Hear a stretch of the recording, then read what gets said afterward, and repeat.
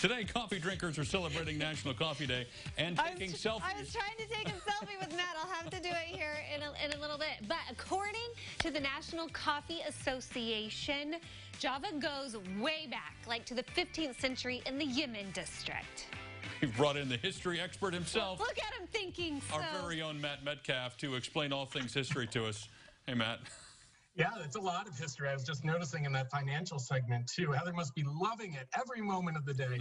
Good times. So did either of you have a cup of coffee this morning? Maybe more than one. I did not. More than one, yeah. A lot of people. Arguably the most popular drink in America. A lot of people might not know that, as you mentioned, the Yemen district. So coffee came from Africa. And as trade grew in the 14 and 1500s, it made its way to Europe. But not everyone thought that the bitter brew was a good thing. Clergy in Venice actually condemned it, and some even called it, I want to get this quote correct, the bitter invention of Satan. Ooh. They took it seriously.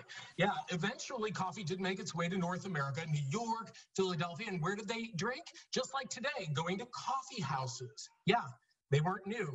Going back 250 years, coffee houses where people would get together and talk politics. And coffee started vying for popularity, the most popular drink in America, after which historic event?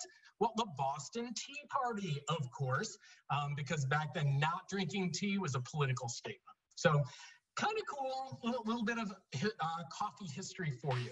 But I have something even cooler from you. I learned like 17 things in that last 3 seconds. I got no time. I know. With history, man. All right. So what did I pull from the vault, you're saying? Okay. So for decades, some Douglas County residents shared their first Java Jolt in the morning with one another at a local pharmacy. The Arcola Pharmacy was home to a very select group of coffee drinkers. Each had their own personalized cups, a symbol of an enduring small town tradition, one that Bill Yock profiled back in 1995. And I've pulled it for you today from the vault.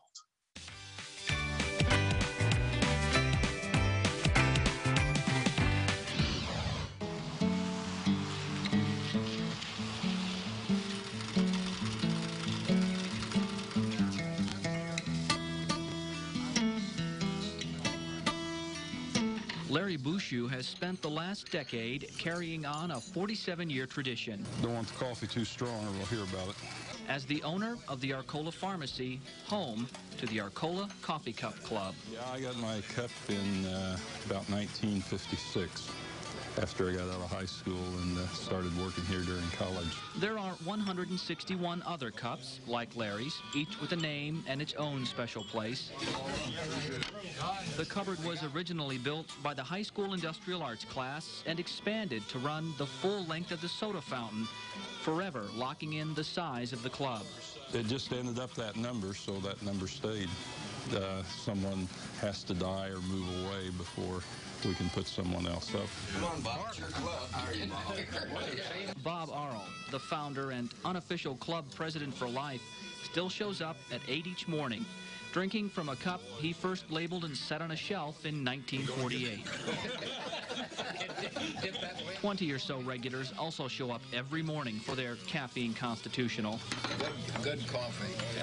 The camaraderie of the club, the real draw.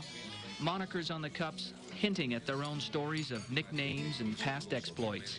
It's mostly ball games, bowling. When the weather improves, we have to watch the golf balls sail over. The rural version of a breakfast power meeting. Old friends replaying the highs and lows of yesterday's news. Oh, it was bad. Yeah. We got a hold of a bunch of guys that rolled awful well. Retelling the jokes and stories they've shared over their lives, one cup of coffee at a time. Miller's son played for the Cardinals, and so he thinks he knows something about football. I don't know anything about it. The second cup price is only good if you stay on the stool.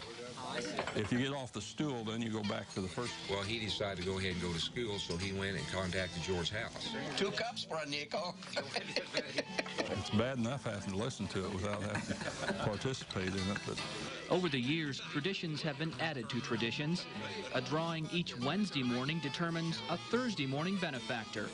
The lucky name buying coffee for anyone who comes in. Anybody that comes in, yeah.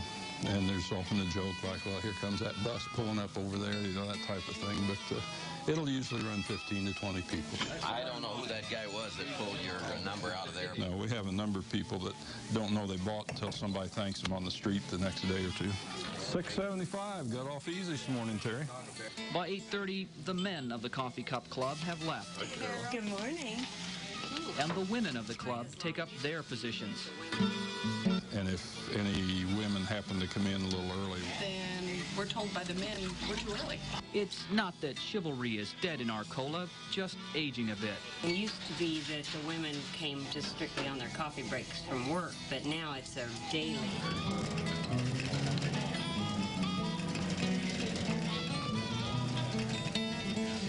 After the last pot has been brewed, the cups are washed and carefully put back in their places. A few cup owners will wander in during the rest of the day, but it's the morning crowd that makes up the heart of the club.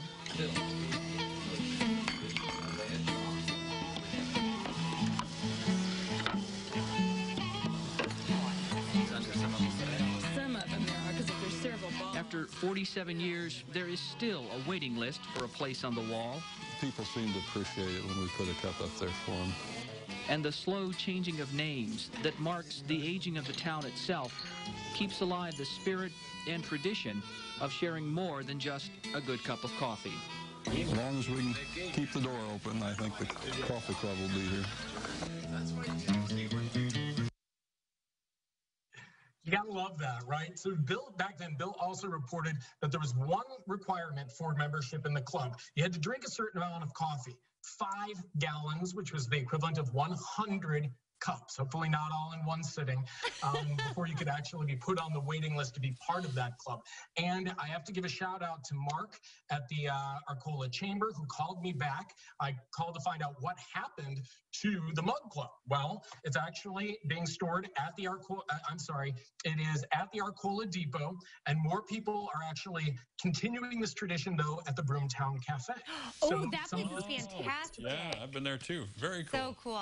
Yeah. Well, 100 cups is a lot of cups It of is. coffee. Certainly in one sitting. I would not be able to stay on the stool, that's Yeah. for sure. Yeah, 100 cups technically would be enough to poison you. oh my word. fact. Matt, I have never heard anything so fascinating. Certainly something. I raise my coffee mug to history. Thank you for writing that for me to say. To you. Find out reading what's on the prompter. Thanks, That Matt. mug is awesome. Hey, don't forget, you can enjoy more stories from the vault each Sunday morning at 9 over on WCIX. Good visiting with you. Good to see you. See ya. Bye.